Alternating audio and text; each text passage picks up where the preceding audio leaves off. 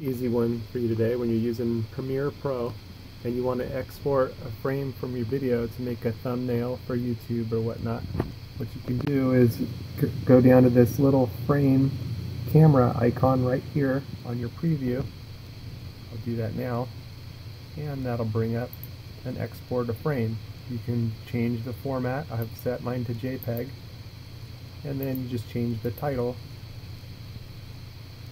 and let's see, just change the title to whatever you want it to. I've already got my title listed on how to repair a door framing, so I'll punch that in there.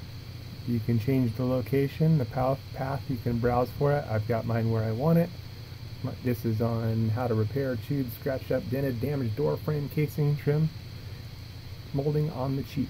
Anyway, hit OK, and now it's exported that frame in the window. If you wanted a different spot, you would move in the timeline to where you wanted it to, and then you can export whatever frame that you're on with that little button right there. It's nice and easy to do, to export for a thumbnail in Premiere Pro. You can hit Control Shift and E, which it tells you there when you hover over it. Control Shift and E on Windows. I think it's probably Command Shift and E on a Mac is my guess.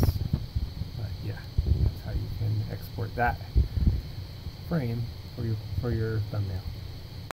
Okay, and here's my exported video in the place where I saved it.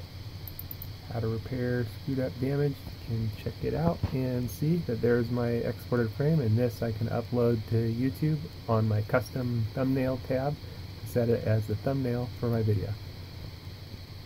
If I didn't like the pre-done ones that YouTube comes up with, then I can use this one. Nice and easy. That's how you can export a frame from your Premiere Pro video to use as a YouTube thumbnail.